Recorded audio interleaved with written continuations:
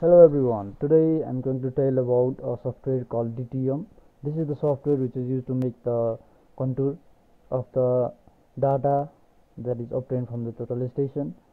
This is the data that is obtained from the total station. So all you need to do is just select the data.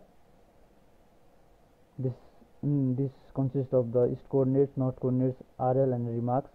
So after selecting data, you open the Autocad and open the software DTM, then go to points, import points from Excel, import the points. All the points that you have selected are imported in the Autocad. So you can see the points over here.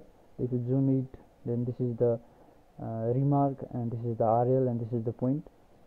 So to make the contour, you need to process the points. Just process the points. Select all and just layer wise select all and OK. After that you need to draw a boundary. Just you need to enclose these points in a closed boundary. You enclose the points in the closed boundary. After that again you process the points inside the boundary. So repeat the same process, select all, point layer wise and again select all. After that you need to triangulate the points. Triangulate, remove duplicates,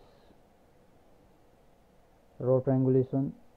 It says triangulation was not complete. For this you need to go to the C drive where you have installed your software DTM. So I am going here to local drive C, program file, software and software DTM. Inside here you see a triangle 1. This is the application file, and just you need to click this. So everything is done now. So do OK first and boundary adjustment. And now you need to go to contour, and you can do draw quick contour. As you do not know that AutoCAD and DTM is not that much precise in making the contour, but you can at least see the contour. So you can make the contour interval 10.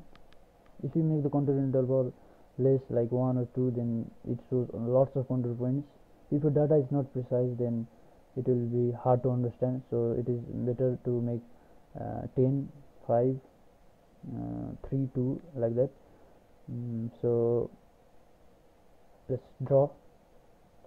So it interpolates every points and draw the contour like this. So all the contours are made. Since the data I selected were not that much precise as well, and AutoCAD and DTM itself is not that much precise, contour is not perfect, but at least you can see some contours and you can manage this manually. In this way you can make the contour from the total station data by the help of DTM and AutoCAD. Thank you. Hope you like it. If you have any questions, please let me know in the comment section. Hope I'll answer them. Thank you.